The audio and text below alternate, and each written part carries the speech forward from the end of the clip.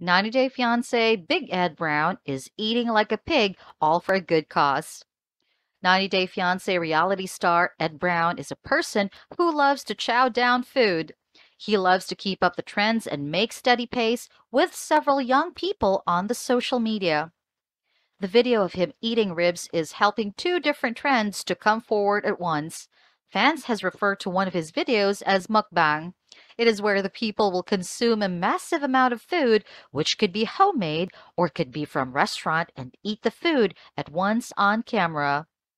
Big Ed does helps those people having an eating disorders and constantly feels hungry and encourages to eat alongside with the videos. Furthermore, he has also covered autonomous sensory meridian response, ASMR, in one of his videos too.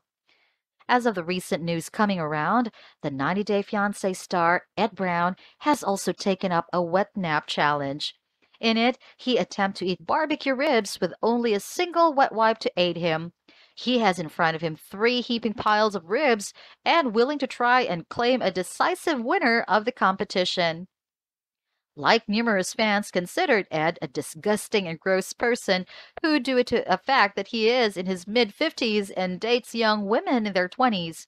But he is now bringing a whole brand new meaning to the word disgusting.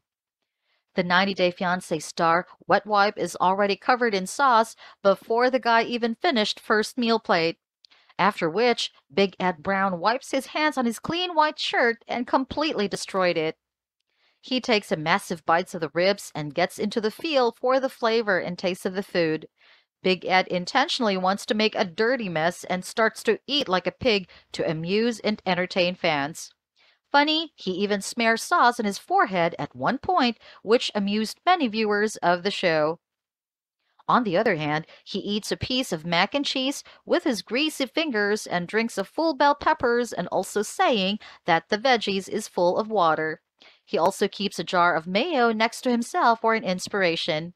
Ed completed this eating challenge covered in head to toe.